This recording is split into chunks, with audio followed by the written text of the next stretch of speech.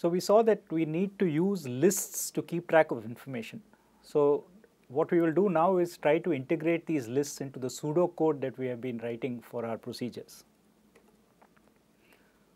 So we are dealing with collections of values. So as we saw when we started writing our pseudocode, we use variables to keep track of intermediate values in our computation, to keep track of count, sum, and various other things that we need as we go along.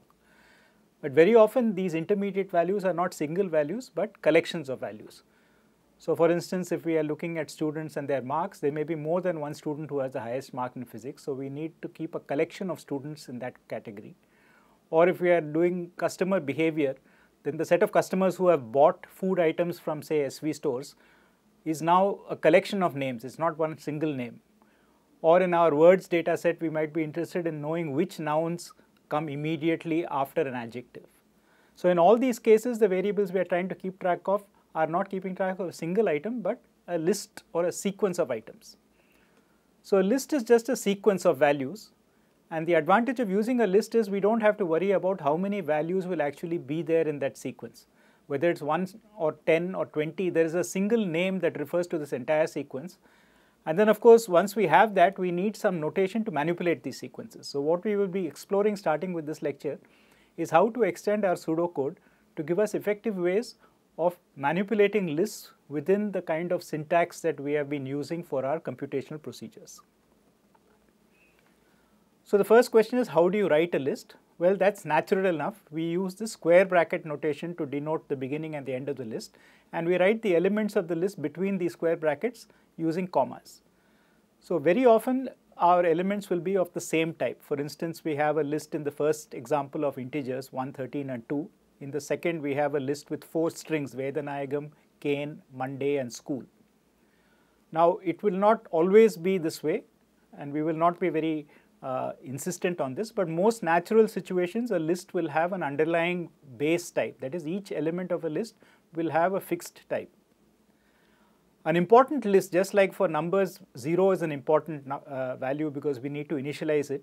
Similarly, for a list, an important value is the empty list, the list that we start with which has no elements in it, and this we will just write by a matching pair of brackets, square brackets, which indicate that there is no content but it is a list.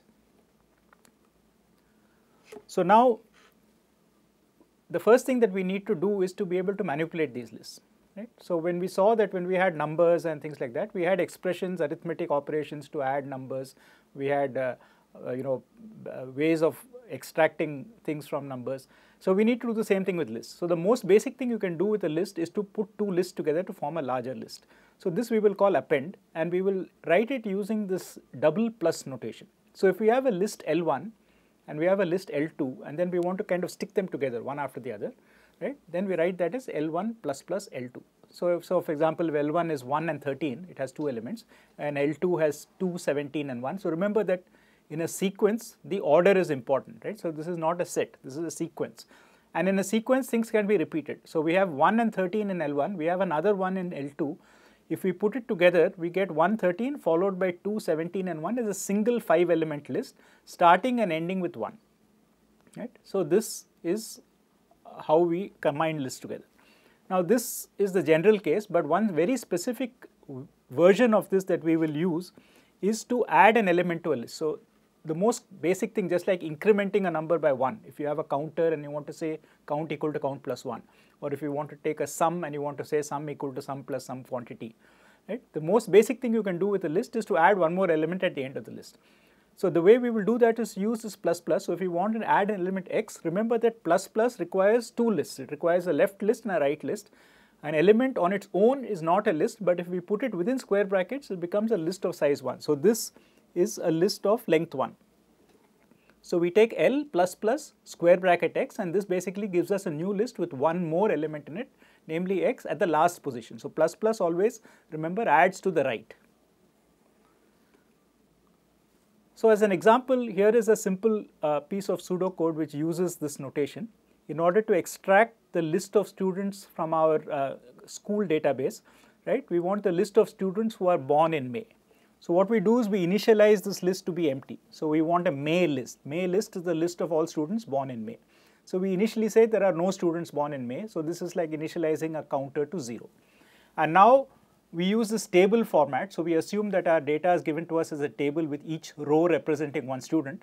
So while the table has more rows, we pick up the first row and then we check whether the month in that particular item that we have read corresponds to May or not. So we don't really have a field called month of birth in our data. We have date of birth, but let's assume that we can extract the month with this notation. So we extract the month of birth and we check if it's May. And if it is May, this is what we said before. We want to extend our May list with this new guy. So we have an existing May list and we add to it the sequence number of the current card. So in this way, we are accumulating the sequence numbers or the IDs of all the students who are born in May into this table, this list, May list. And of course, as we read a row, we move it into another table so we don't have to process it again. And in this way, we keep going until we exhaust the rows. So this way, we read all the rows in the table and from that, we extract the relevant information, in this case, the sequence number, provided the column with month, date of birth has month May. So you can do a similar thing, for instance, with another field.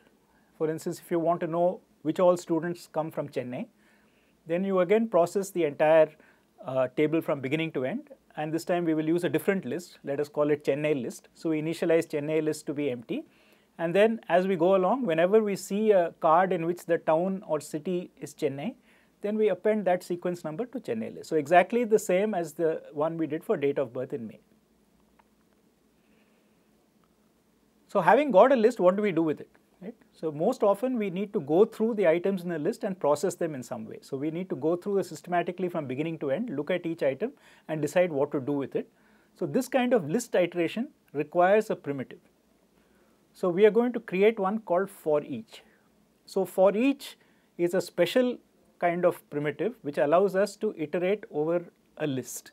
So when we say for each x in L, it means that x will initially take the first value in L, then it will take the second value in L, then it will take the third value in L. So with each execution of the loop, x moves forward one position in L. Of course, if L is empty, then this loop will not execute at all. It will terminate exactly like if you had a while loop in which the condition is initially false. So if we have an empty list, this for each loop will just exit. Otherwise, it will go through and it will pick up each element in x. Inside the list, we will of course do something with that x.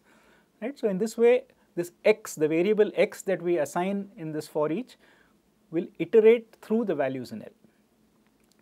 So as an example, we have constructed these two lists, right? The list of students sequence numbers who were born in May and the sequence numbers of the students who come from Chennai.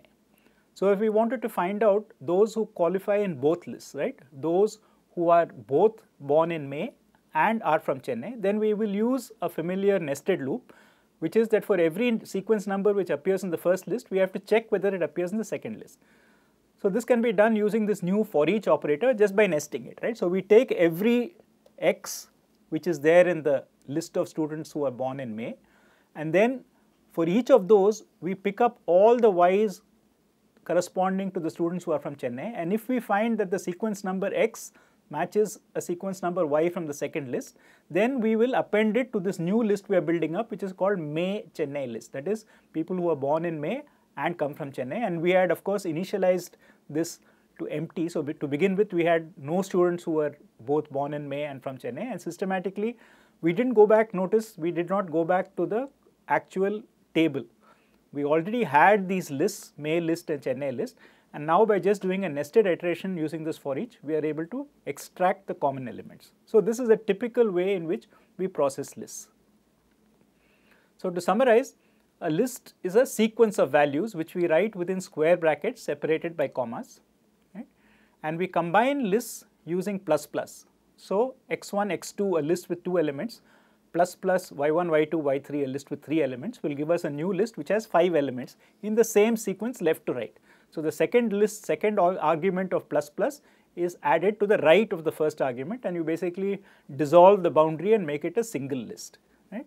And as we saw, one important use of this plus plus is to attach one new item to a list, where we say L plus plus the new item within square brackets, and these square brackets are important because without these square brackets, if I write L plus plus x, this is not a well-formed expression because the L plus plus x has a list on one side and it has a single item on the other side. So we need two lists for plus plus, so that's why we have to put the square bracket.